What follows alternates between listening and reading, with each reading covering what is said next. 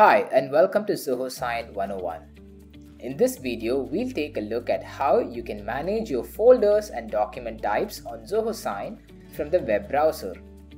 The steps to do this are listed on your screen as you see right now. From your Zoho Sign dashboard, open Account Settings from the Settings tab.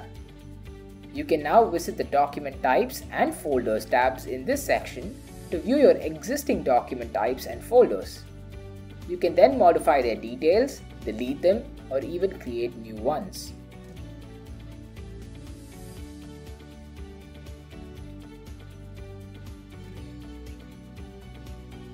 To change the document type or folder a particular document belongs to, visit the Documents tab and simply click on the desired document from the Documents list.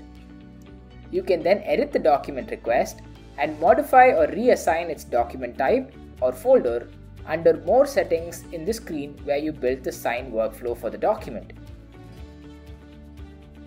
Additionally, you can view the documents in a particular folder by visiting the Documents tab and filtering out the documents list by entering the name of that folder. Try Zoho Sign today.